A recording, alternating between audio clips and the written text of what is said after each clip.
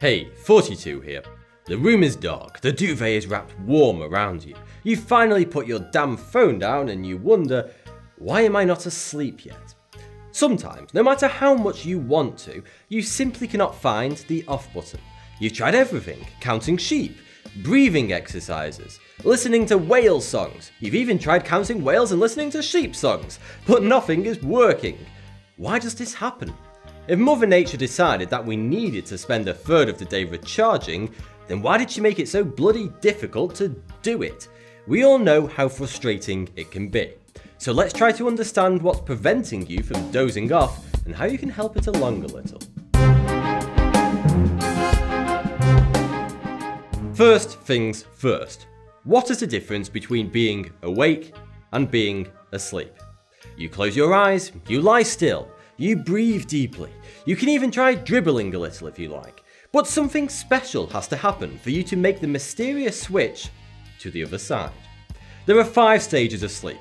In the first, you move from an alpha state, basically daydreaming, into a theta state, where your brain locks down your muscles and prepares to move into a deeper sleep. You could say that you are technically asleep in theta, but very likely. It's at this stage where the hypnic jerk can occur, that moment when you suddenly twitch awake as if you're falling.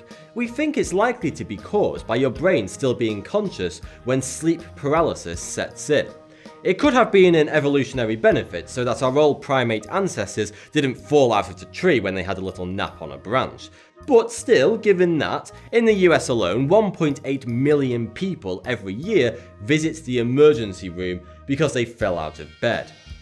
Evolution has quite a long way to go.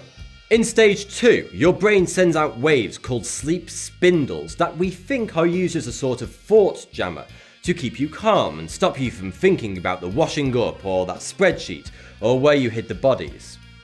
Stage 3 is the transition from light sleep into deep sleep. And stage 4 is where you get a rush of delta waves and you are in your deepest sleep. Stage 4 lasts about 30 minutes and is the best time to draw on somebody's face. Finally, you get stage 5, where REM sleep occurs, and this is when your body repairs itself, jots down memories permanently, and makes you feel rested. But the big question for today is, what kicks off the whole process? What happens to lead you to the theta state in stage 1, where it all begins? So, there are 2 main factors that control sleepiness. One is sleep pressure, something that increases the longer that you've been awake for, and is created by the release of adenosine.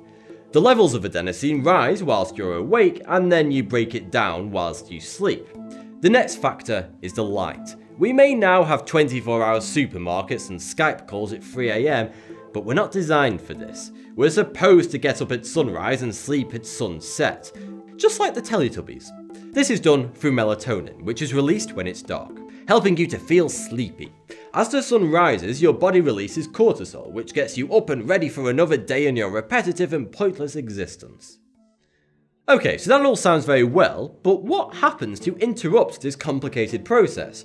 One day you're snoring like a pig in a blanket and then BAM! You're up at 4 AM watching YouTube for the 5th night in a row. And although this video is both entertaining and educational, you're welcome by the way, you'd probably rather be dreaming of a chocolate dinosaur land and riding a Tyrannosaurus Twix, and not waking up feeling like you've been in a cage fight. Stress is probably the main cause of why can't I effing sleep, because stress just throws all your systems out of whack. Hormone levels go all over the place, heart rhythms change, it's a mess. So you need to manage this through tackling the cause of your stress. Not saying that's easy, but there's plenty of professional support out there. Sorry, I can't help you on that front. Then there's drugs, both illegal and legal. Caffeine, for example, works by attaching to the adenosine receptors and speeding up nerve cell activity where adenosine would typically slow it down. So no tea before bedtime, unless it's one of those herbal monstrosities. If you want to call some salad in hot water tea, that's your prerogative. I'll be over here with my comforting beige brew. When insomnia strikes, some people turn to alcohol or marijuana, but neither is really a great option. Both can help you to get to the early sleep stages fairly quickly, but they reduce the amount of time in stage 5, REM sleep, so you won't wake up feeling refreshed and your room will smell of Foster's and Domino's pizza. When it comes to melatonin, the biggest enemy is your phone screen. It's thought that the biggest obstacle to most people falling asleep quickly today is technology. The light from a smartphone or laptop screen is enough to trick your brain into thinking it's still daylight, so you won't produce the necessary melatonin. It can increase the time it takes you to fall asleep by over an hour. It's important to give yourself a good 30 minutes before bed with no screens. You should try that new app where people take all of the subtitles from famous movies and print them out on real sheets of paper, except more articulately written.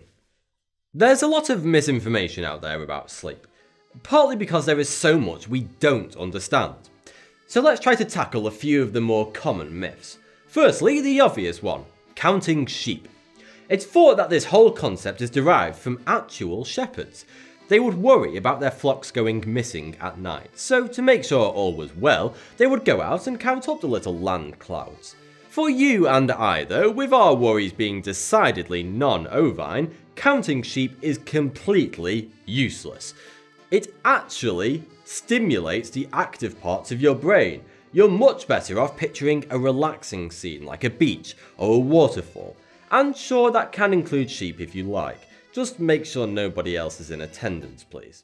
Exercise is very important to keep you healthy, and a good active day will help you to nod off quicker.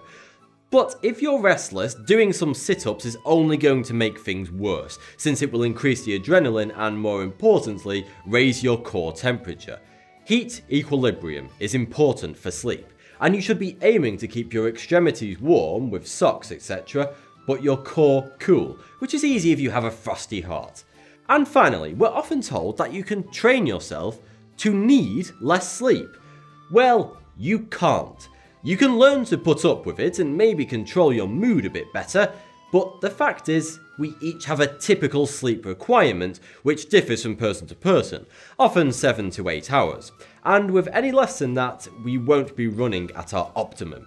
Concentration will drop significantly, your temper will be shorter, and you'll find Janice in Human Resources that extra bit annoying. Sure, she's irritating on a good day, but without a good sleep, she's like listening to Paris Hilton reading 50 Shades of Grey over a severely bad Skype connection. But no matter how much sleep you manage to get each night, the best way to wake up feeling refreshed is to avoid waking up during deep sleep. Doing so will make you feel groggy and sleepy for hours afterwards. Wake up during light sleep and you'll feel awake and refreshed.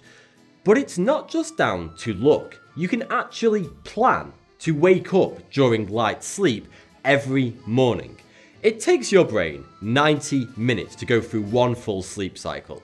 So, try to always set your alarm in 90-minute intervals, giving you the best chance of waking up during a light sleep phase.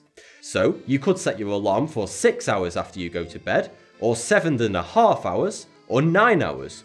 All are divisible by 90 minutes. Just make sure you factor in the average of 14 minutes it takes for a person to fall asleep. So, I hope this has helped some of you insomniacs out there.